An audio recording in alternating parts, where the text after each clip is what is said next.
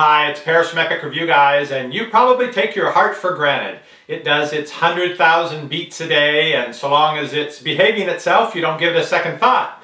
But when it does decide to cause a fuss, it's actually both frightening and frustrating because your choices are to stay home, do nothing, and hope it goes away.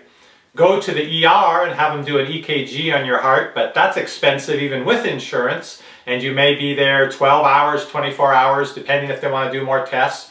Or make an appointment with a cardiologist, but good luck getting in less than 2 weeks. It's so frustrating not knowing what's going on with your heart. Well, the HeartCheck pen says it's going to end that frustration.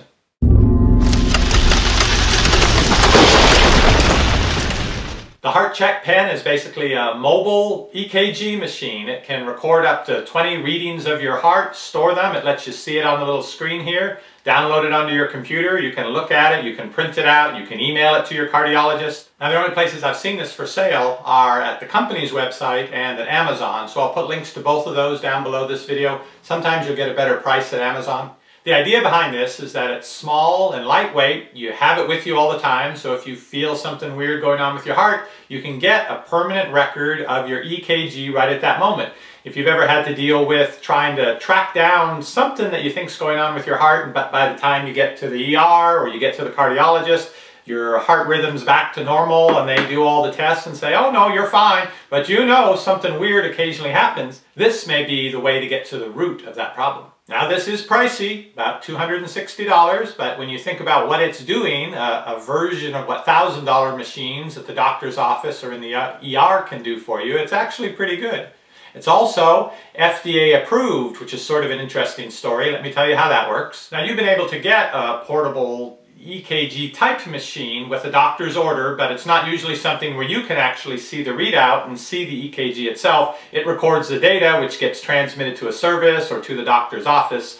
And it's still the case that a doctor has to give an order for the use of this. Now, you don't need any doctor's order to buy it. The way it works is they give you one free EKG with it. Your very first one is free, and it goes to the service of the company that makes this product. It goes there, a doctor will look at it, presumably the first time you try it out it's just a normal reading. They check out your EKG and they basically sign off on this being an approved device for you to use. So it unlocks it once they give that approval, and then after that you can see your EKG here as you're checking it out. You can check out the old ones, you get software on your computer where you download it onto that, you can see it and print it from there, email it and so forth. And if you like, you can submit your future EKG readings from this machine to that company, and you have your choice of having a technician look at the reading or having an actual doctor look it over, and they'll give you back a report. This isn't an instantaneous thing, so this doesn't preclude you going to the emergency room or calling 911 if you think there's a major event happening with your heart. But just for that weird thing that happens every so often and you want to find out what it is, you can submit the EKG to them and they will look it over, telling you whether it falls within normal parameters or what issue they think it may be, whether you should follow up with the doctor about it. Now, you do have to pay for those readings. It's $5 to have a technician look at it. It's, I think, $12.50 to have a doctor look at it.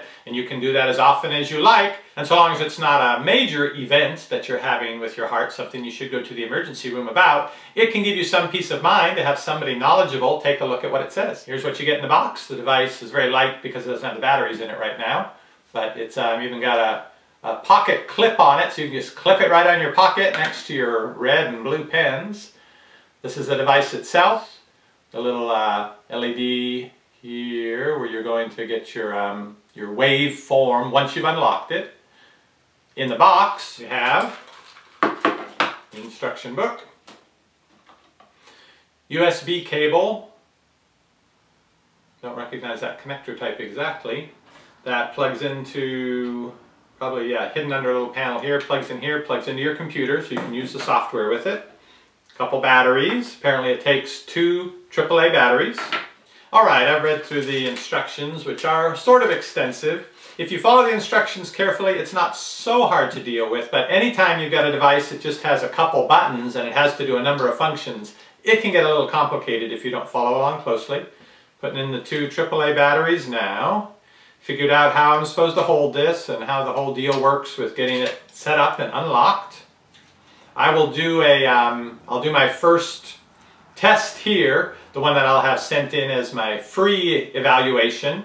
And then once they get back in touch with me and hopefully give me the code to unlock it, I'll do a follow-up video showing how it works once you can actually see your EKG here on the little screen as you're doing it, and also how it looks on the computer.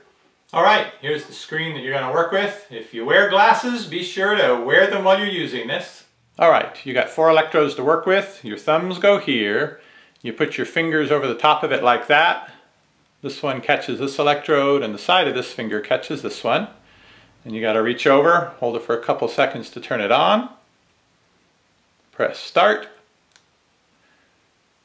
And then it should give you a 6-second countdown. And of course you're supposed to stay real still. I won't count this one. And if it hasn't been unlocked, this is what you see, the beeping heart. You will see the EKG waveform here after you've unlocked it.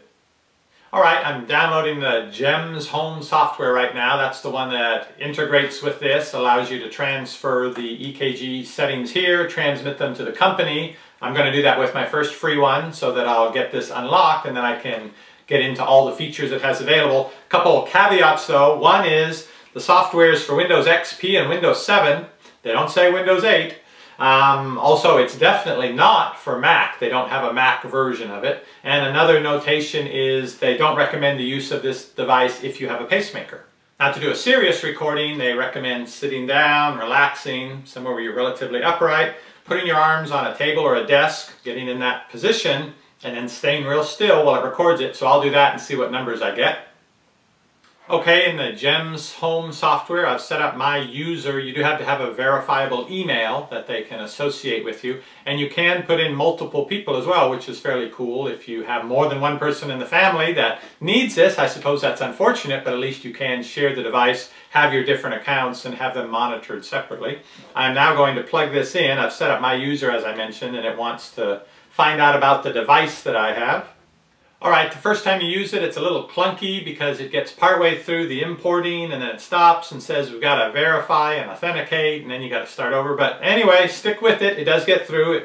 Once it's working, it takes 5 to 10 seconds to take the EKG file from the device and put it onto the computer in their software, and I can see it here. I did, of course, set the date and time, otherwise how would I know which one's which?